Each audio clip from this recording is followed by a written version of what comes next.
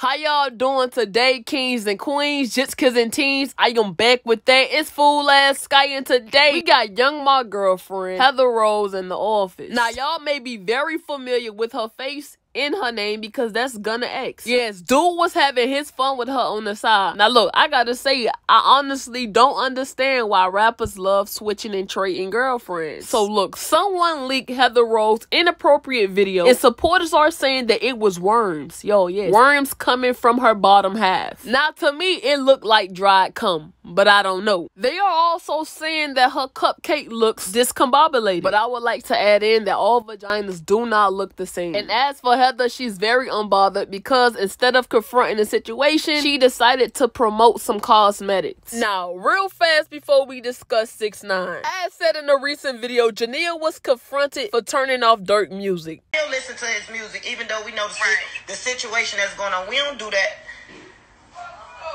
So, you know, it ain't never no pressure because I real life with you for real. But it was just like, damn, gang, what you on? You know, that's the same shit Vaughn would have told you too. Like, damn, gang, what you want? I see what that girl did yesterday.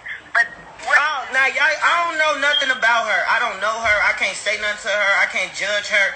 She just a goofy ass. She then mentioned Money Yaya and Miss Sharonda, Youngboy's mother. This is what she had to say about Jania. I hate when people try and talk about somebody in their situation and try to put other people in on it. Nothing nobody can post or say on the internet that other people haven't been through. And since we got Miss Sharonda in the office, she was very upset that Wendy Williams said that Youngboy had 7 kids. So in response, she said, "This ugly ain't got nothing better to do but talk shit about people. Raise the dress up and let's see if you have a dick. How you doing?" I have nothing more to say. Let's get to this part. So I told y'all that the industry is corrupted and it's about to erupt. So what's that saying? The pot calling the kettle black. So what's that saying? About 2-3 years back, Cardib was accused of sending somebody to beat up Offset mistress, which involved 6ix9ine now girlfriend and her friend. If you know, you know. I ain't gonna say too much. Let's move forward. 6ix9ine said, "If I took women to hotels, drugged them, and then robbed them, would I be canceled? Yes or no?" Now that was supposed to be a diss. If you know, you know. I'm not gonna say too much. He said that because Cardi said this on Twitter about 3 hours ago. I cannot wait till this mess is over so I can tell my part. People really ran with the "I send dudes to touch girls" mess for too long. Now check this out. Originally, 6ix9ine, he was an industry plant. That's it and that's all. But he's the type of guy, if I go down, everyone goes down. We all go down. First thing first, 6ix9ine is a known rapist,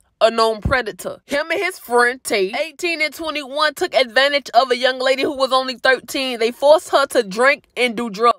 Not only that, but they brag about these ill acts on social media. And then they posted the video for the whole world to see. Now 6ix9ine, he's a funny guy. He confronted Meek because Meek had security. But guess who else had security? 6ix9ine. He recorded and confronted a man for recording him. But guess who was also recording people out the blue? 6ix9ine, for example. That Meek situation. He's insinuating that Cardi B is a predator. But guess who else is a predator? Yikes. Yikes. I hate to see it. The industry is finna expose itself and we all have to thank 6ix9ine because he is the perfect selfish idiot. Now we gotta remember that the elites, they come in all forms. From the industry, from the corporates, including some of these bloggers. Don't let it go over y'all head. Look, I ain't gonna say too much. I love y'all. Thanks for tapping in. Y'all let me know what y'all think in my comment section below and I'm out.